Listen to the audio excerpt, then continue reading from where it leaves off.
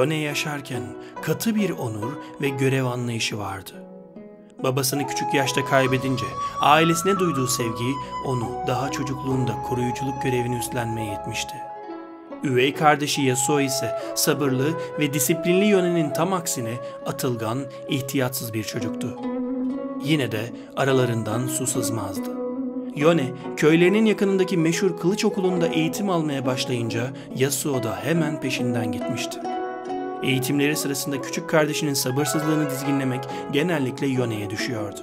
Ama Yasuo rüzgar tekniği ustası Üstad Soğumadan birebir ders almayı reddedince Yone onu desteklemek ve teşvik etmek için Yasuo'ya alçak gönüllülüğün simgesi olan bir akça ağaç tohumu hediye etti.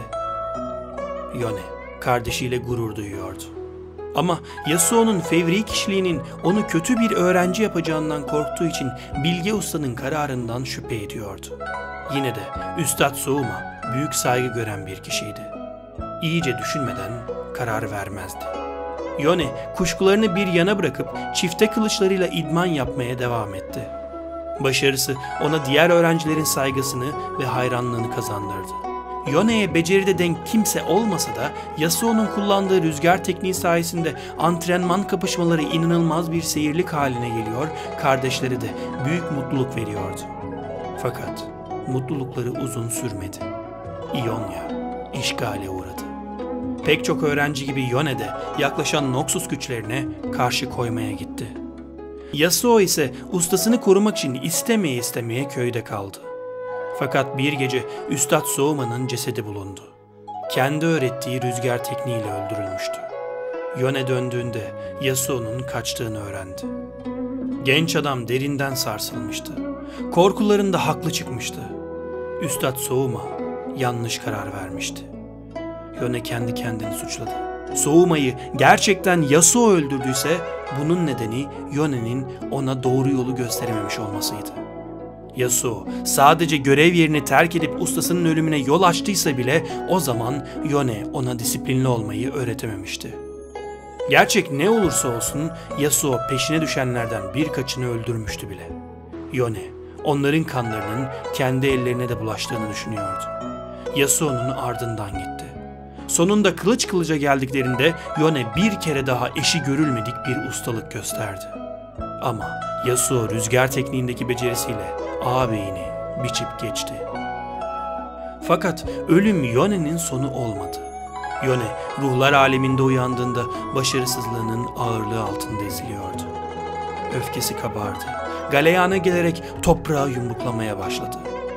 Düşüncelerini gümbür gümbür bir kahkaha böldü. Sese dönünce karşısında insan biçimli korkunç bir ruh buldu. Ruhun elinde kan kırmızısı bir kılıç vardı. Bu yaratık güçlü bir azakanaydı. Yone'nin peşine ruhlar alemine gelişinden çok önce düşmüş, iki alemi ayıran örtünün ardından onu takip etmişti. Yone ağzını açamadan yaratık saldırıya geçti. Yone kılıçlarının ruhani yansımalarını çağırarak Azakana'nın saldırısını tam zamanında karşıladı. Bir kere daha kılıç becerisinde çok üstün olduğu ama büyüyle sindirildiği bir düelloya girmişti. Öfkesine teslim oldu. Ömür boyu gözettiği onuru ve görev bilincini bir kenara attı. Bir anlık hiddetle Azakana'nın kılıcını zorla elinden alıp yaratığı onunla deşti. Yeni bir karanlığa gömülmeden önce son işittiği yine o gümbürtülü kahkaha oldu. Yone kendine geldiğinde yine maddi alemde olduğunu gördü. Fakat dünya eski halinin kasvetli bir gölgesine dönüşmüştü. Zar zor ayağa kalktı. Ruhlar alemi zihninde bulanık bir anıydı. Elinde kan kırmızısı bir kılıç vardı. Yüzünde ise Azakana'nın yüzü biçiminde bir maske oluşmuştu.